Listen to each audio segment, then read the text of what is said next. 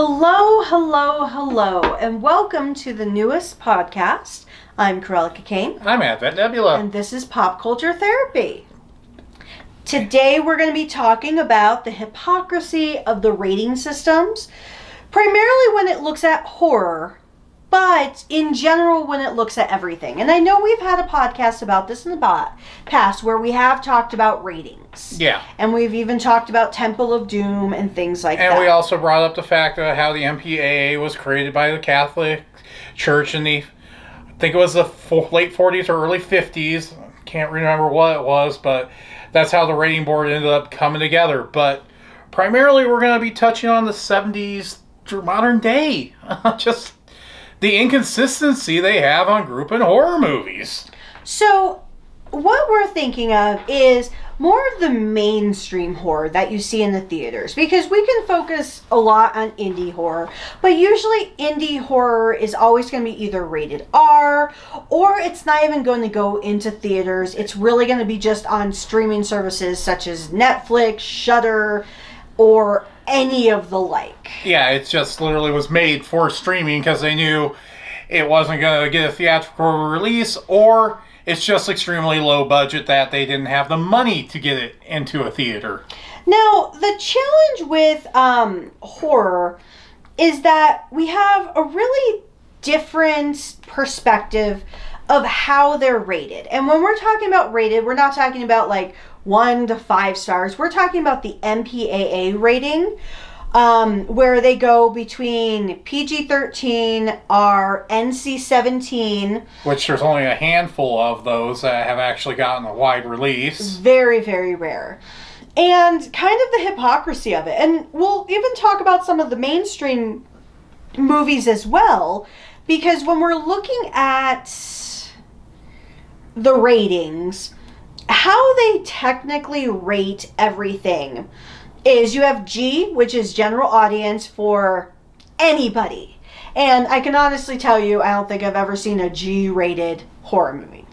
Then you have PG movies, where they say parental guidance, which is basically telling parents, unless you don't want your kids to have nightmares, it's fine to watch. Basically, Poltergeist or any of the Universal monster movies from the 30s and 40s. And it's kind of funny when you think about Poltergeist being PG, because... And I wonder how much of that was Spielberg being the director that caused that. Well, and PG is basically saying, sure, you're good. And having a movie like Poltergeist be PG is always surprising, because it is a terrifying movie. Now, obviously, compared to movies of today, it is nowhere near as terrifying. But when thinking about it from an 82 perspective, yeah, it's very, very, especially because they use real skeletons and everything. And then you have movies like any of the Friday the 13th. Let's just use that, because they do comparatively of all the movies outside of Texas Chainsaw. Like, if you think of like the core 3, Freddy, Michael, and Jason. Jason is definitely the goriest of the 3. Where Michael's more of a psychological take on it until the more modern ones. Exactly. But with Jason, he kills you, and the kills are really what make the movie, because it's all the same story. Yeah, and some of them are gorier and more entertaining than the others. But having watched so many of the documentaries on Friday the 13th, they've literally had to fight with the MPA, now MPAA, about even doing any of those kill scenes. Yeah, because they wanted to give the latter Friday the 13th movies after the 4th one X, and then what became the NC-17 rating because of the gore. And now we have movies like, if you think about it, Jeepers Creepers. Martyrs. It follows. The Saw franchise. Oh yeah, the Saw franchise. Well, a couple of them are R, but exactly, we have so many horror movies that are becoming PG-13 that we're like, what is the hypocrisy that happened back in the day? Is it because you can think we're so much more desensitized now? Well, best example I've always thought was just the changes in it. Martyrs, which if it had been made in the 90s, would have been automatically an NC-17 movie. For when it came out, they only had to limit the human bisecting scene. Not the one the skin gets grafted off the woman's body. No, it was the bisecting scene that kept it from getting the NC-17 versus R rating, but they put that scene back in for the video release. Well, and when you think of a movie like, just pulling it up here, The Exorcism of Emily Rose. Terrifying movie. That is, oh my God. Because it's based on a true story, and it is so psychological. But the way they do so much, I feel needs to be an R rating. Yeah. Because if you looked at it back in the 80s, it would have been a hard R. Now look at the Conjuring movies, which get PG-13 ratings. And Insidious, the first two at least. Oh, exactly. Or Drag Me to Hell. Like, let's look at Sam Raimi's career. Yeah, just Sam Raimi's career that isn't superhero movies. But it always fascinates me when we're looking at these movies and seeing the hypocrisy that's coming up. Saying, okay, you can have this rating if you don't do this. But now, like the Bye Bye Man, that's a PG-13 movie. And that has a lot of blood in it. Yeah. Now, it just makes you wonder how much is the limit for blood and where is it with the cursing, because it's just like, you look at the Bye Bye Man, there's almost zero cursing in that entire movie. But when we think about it, when it comes to a violence perspective, let's use that as like a barometer. So if we go on like a physical violence perspective, my question would be, with the hypocrisy of ratings, why aren't more of the Marvel movies not rated R?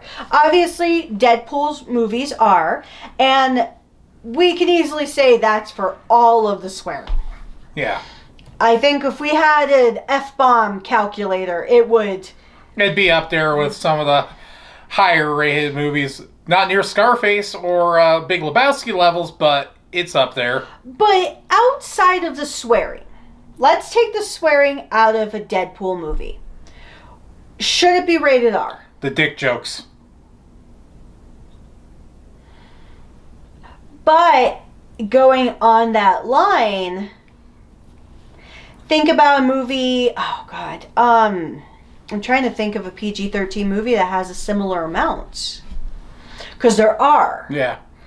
But, okay. The first Deadpool, though, the pegging scene is one that gets the R rating pretty quickly. Yeah, that's true.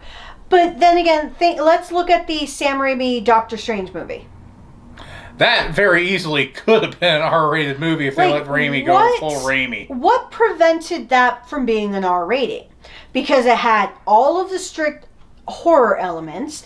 It was very, very, very violent. And PG-13, admittedly, from even talking with other parents and everything, I'm not a parent, but I've talked to other people who have kids, but they're like, no, there's no way I could have let my kids see that at their age.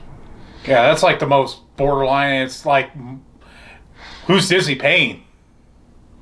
And then when you think about it for Logan, that movie should have been rated R?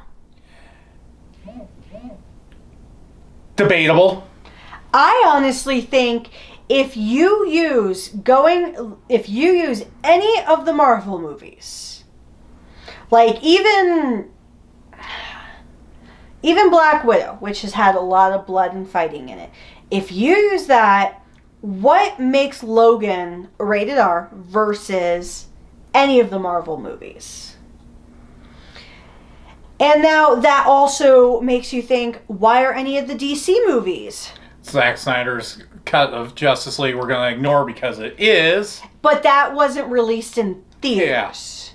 Yeah. I'm only looking at really the movies that were released in theaters because that's where you see the hypocrisy. And you're definitely seeing it with Black Adam. I'm like, is it just because of the star power of The Rock? And that's the other thing. Looking at the trailers, there's a lot of reasoning of why that movie should be rated R. Yeah.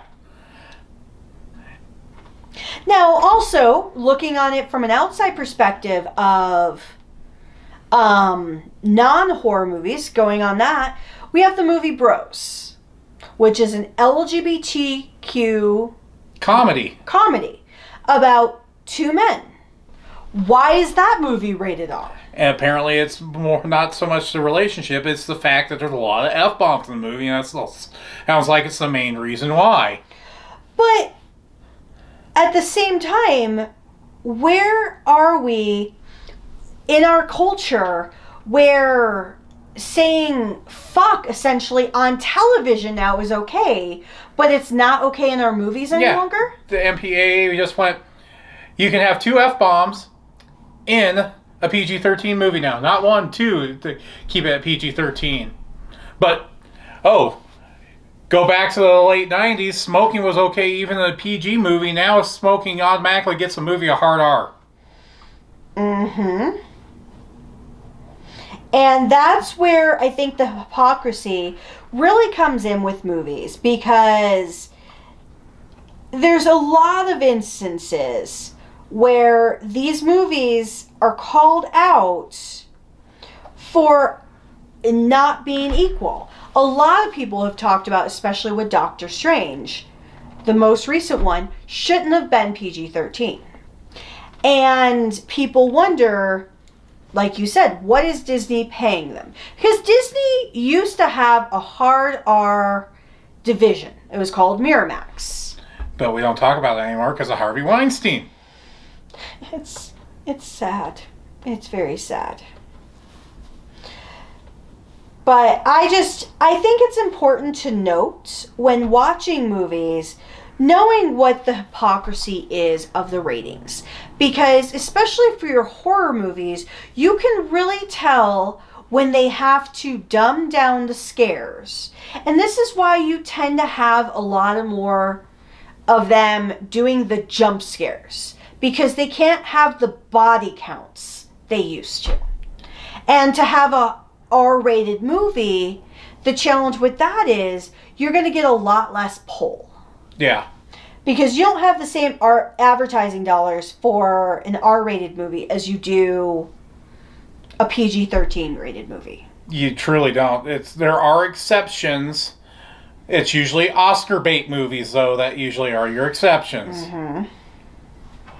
But so I think the hard part I have with hypocrisy is that we are not able to create movies equally.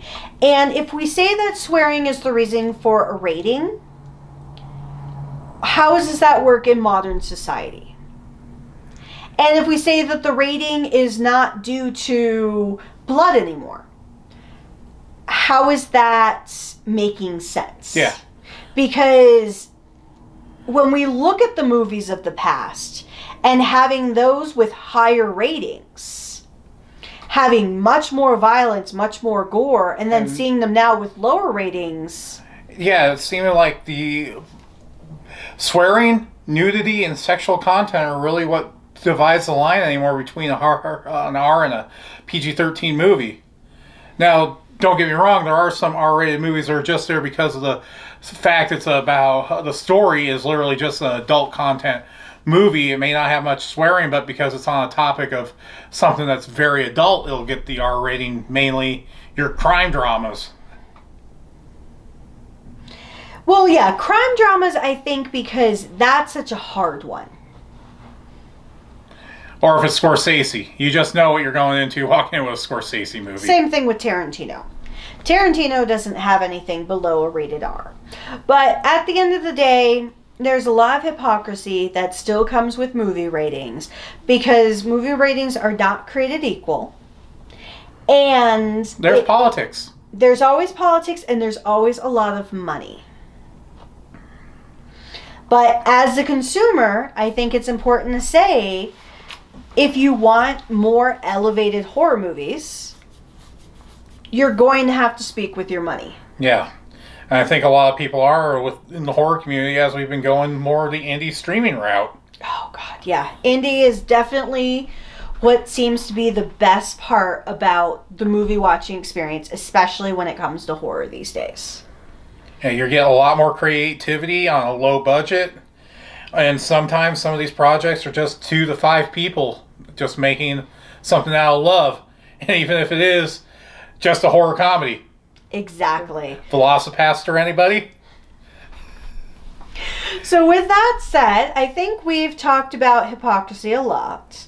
And if you want to know who requested this video, it was Kaiju Okami. So this is all of his fault. So if you hated the video, just let him know.